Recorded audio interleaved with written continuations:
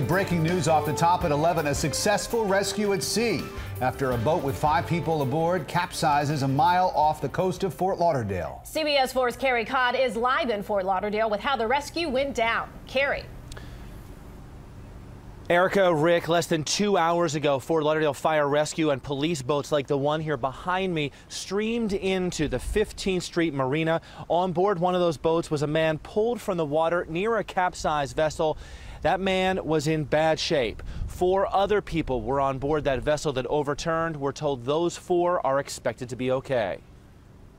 As the minutes tick by, Fort Lauderdale fire rescue crews work to try and save the life of a man pulled from the water near a capsized boat about a mile off of Fort Lauderdale. Paramedics loaded the man onto a stretcher, into an ambulance, and rushed him to Broward Health Medical Center in serious to critical condition.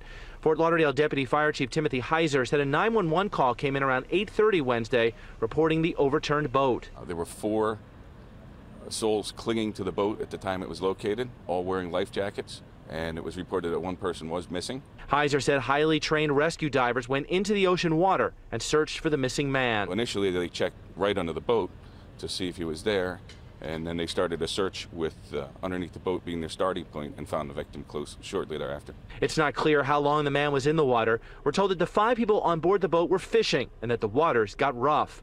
Heiser said in the dark, it's disorienting, and time is critical for rescuers as they try to save lives. The water's cold, the water's rough, and people, you get tired and you can only hold on to a boat for so long. Even with the life vest on, if you separate from the boat, it's very difficult to find someone that breaks away from the vessel.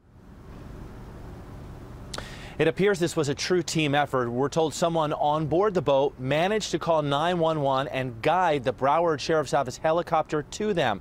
We're also told the U.S. Coast Guard was able to take those 4 men clinging to the boat and take them to safety. The Florida Fish and Wildlife Conservation Commission will investigate this case. Live in Fort Lauderdale, Carrie Codd, CBS 4 News Tonight. Thank you, Carrie.